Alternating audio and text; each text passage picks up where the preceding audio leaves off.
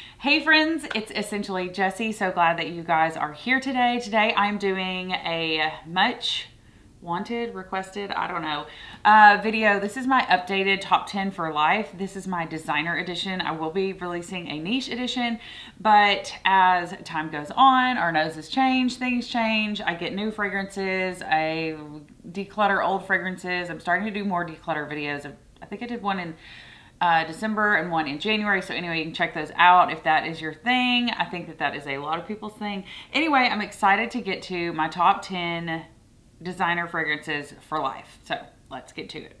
All right. As always, drop me a comment below. What's your top designer fragrance for life? Like, do you have one fragrance that you're like, and this is my designer holy grail, I wear it every day, or I'll never be without it in my collection?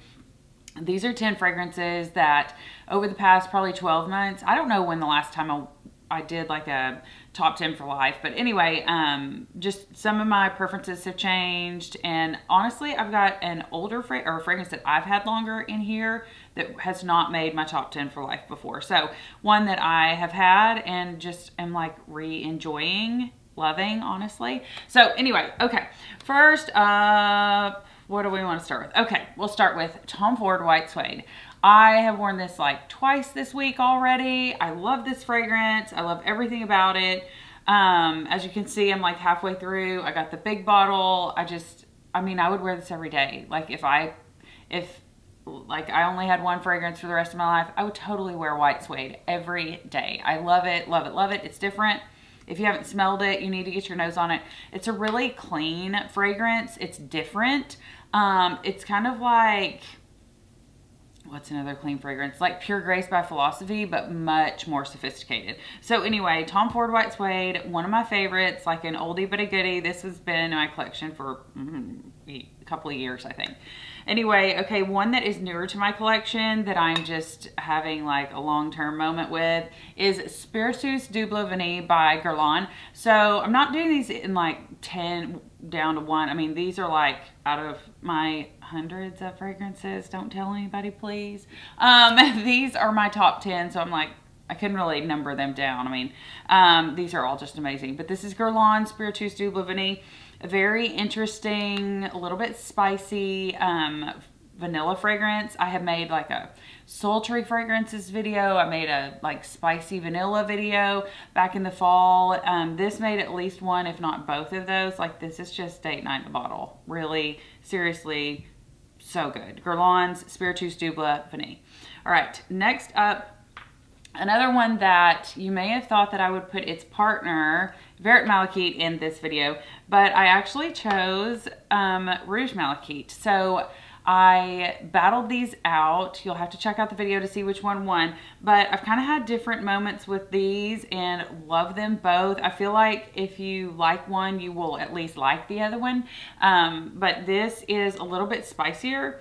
And maybe just because it's winter, like, and it's cooler, I'm really loving this. But I have a backup bottle of both of these, like, and I think those are the only two fragrances in my collection I have backup bottles of because I was afraid they were going to get discontinued. The website sometimes says they're discontinued and they're out, and then sometimes they'll be back. I don't know. It's a little bit confusing. But Rouge Malachite this is by Armani Privé, Giorgio Armani Privé, and I just am in love. It's beautiful, spicy, floral, so good. Okay, moving on. Another one that I love. You guys know that I love this one. I picked this up. I was late to the game. It's been discontinued. Pick it up on a discount website before they are forever gone. I really probably need to and get the bigger bottle since I do know that it is discontinued. This is Giorgio Armani's Sea Fiori. It's in the light pink bottle. It is a beautiful floral fragrance. I mean, this would be like wedding day, date night, every day. You could wear this until forever. It's just one of those timeless fragrances, and I don't mean timeless as in like has old vibes, you know, like some people say fragrances are timeless, and I'm like, yeah, but I don't want to smell like what my grandma smelled like 50 years ago. So this is like a updated new version of timeless fragrance, if that makes sense. So that's Sea Fiori by Giorgio Armani. Okay, 4 down, 6 to go. Okay, what's next? I will pick this one. This is Erin. This is Mediterranean, almost said hibiscus. This is Mediterranean honeysuckle. This is another great, just fresh, clean fragrance. It's got the honeysuckle. It's got some more florals in it. It's beautiful. It's a little bit sweet, not too sweet. I love the packaging on these, like the rocks on top of them. They're just so pretty. But Erin Mediterranean Honeysuckle, I am here for this. And honestly, this is more of a summer fragrance for me, but I have been wearing it here and there. It's also a really great fragrance to spray on when you first get out of the shower. Just fresh, clean fragrance. You're like, I don't know what I want to wear today, so I'm going to wear this and then come back later with something maybe heavier. And it's easy kind of to layer this on first and then layer something over it in 30 minutes to an hour. So that's Erin Mediterranean Honeysuckle. All right. I was about to say top 5, but this isn't. I already said I'm not like numbering them down. So anyway, By the Fireplace by Replica. If you watch my channel, you know we're having a moment. Like me and these two, like these are my boos for winter. So good. It's spicy.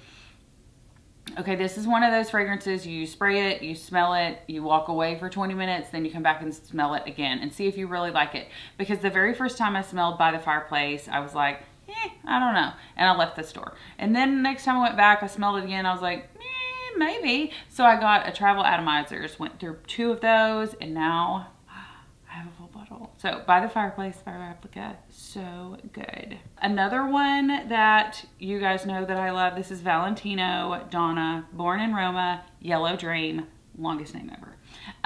This is the yellow one. It's got the gold juice. It's got lemon right off the top and rose and musk. Very straightforward fragrance, but one that I do not want to not have in my collection. I want to have this in my collection forever.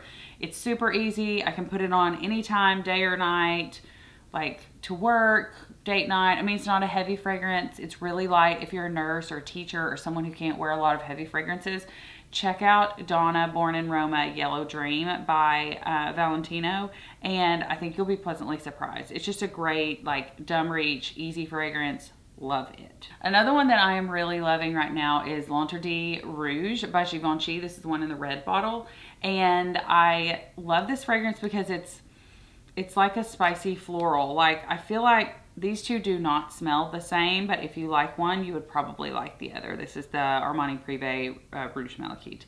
So L'Interdit Rouge is like a spicy, a little bit spicy vanilla with some florals. It's beautiful. It really is beautiful. I got the, I didn't get like the huge bottle, but I kind of wish I had because I love this fragrance. I go in crazy with this fragrance. It is long lasting too, which is amazing for a designer fragrance. Okay, you guys, I accidentally, not on purpose, put 2 Tom Fords on this list, but I couldn't just pick one.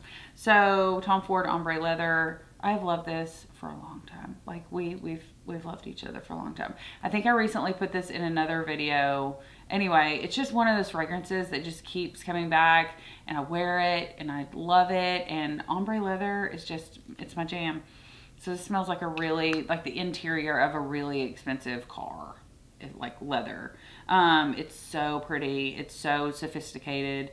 There's florals that come out. There's vanilla that comes out in the dry down. Anyway, it's a beautiful fragrance. If you haven't tried Ombre Leather, again, this is one of those fragrances that you spray it, you walk away for 20 minutes, and then you smell it again and see like what you think, because the dry down is magical.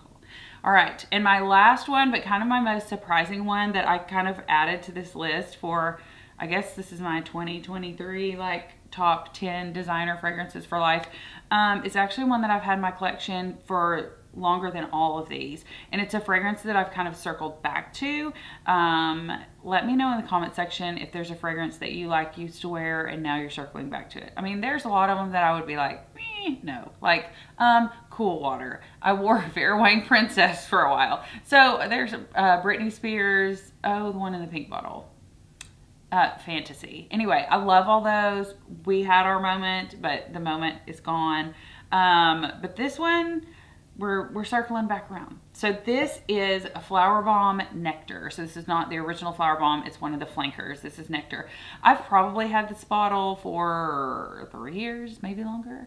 And I love it. Like, I actually made it my scent of the day today because I really love this fragrance. It's pretty, it's soft, but it's more powerful than, I feel like the original Flower Bomb kind of fades away on me, and it may just be my skin chemistry, but this is amazing. It lasts all day.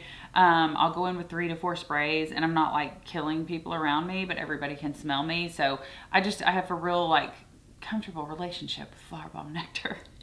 Anyway, we vibe together, I guess. Anyway, so this is my new updated top 10 for life. Now, I am certainly not hating on any of my old top 10 for life videos. You can go check those out. Like I said, I'll be making a niche edition soon. Drop me a comment below. Let me know your scent of the day. Are there any fragrances that you think I should include in my niche edition? Let me know. And just to note, the designer fragrances, I mean, some of them are more expensive, like Replica, Tom Ford, Guerlain. This is the Guerlain, like their more elevated line. So I would say these 3 fragrances plus the Tom Ford are going to be in the upper price ranges. I would think most of these other ones you could probably find on a discount website. I think I picked up Sea Fury for like 30, 40 bucks maybe. This is not the huge bottle, but it's plenty big enough. I think this is 1.7 ounces. Anyway, I know that you can get this one on discount website, so be sure to like price shop, because you can smell great with like little to no, like don't go pay full price. Make sure you check out your like other options, Fragrance Net, Fragrance X, all those. So yeah, I just want to let you guys know you don't have to spend like $300 to smell fabulous. These are some great options that are certainly more affordable. Thank you guys so much for watching. Don't forget to click subscribe and also the notification bell. Smell you later.